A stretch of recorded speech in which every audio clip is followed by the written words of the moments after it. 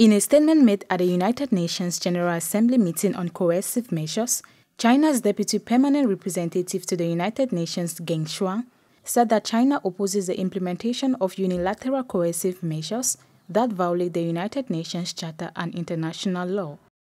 These measures undermine the efforts of the countries concerned to achieve their sustainable development goals and exacerbate humanitarian crises in these countries.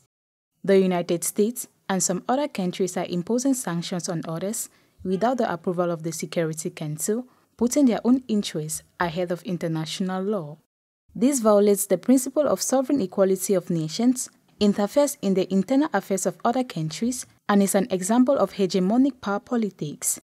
These arbitrary and frequent sanctions seriously disrupt the normal economic and trade exchanges of the countries concerned, threatening the stability of global supply chains and jeopardize food, energy, and financial security.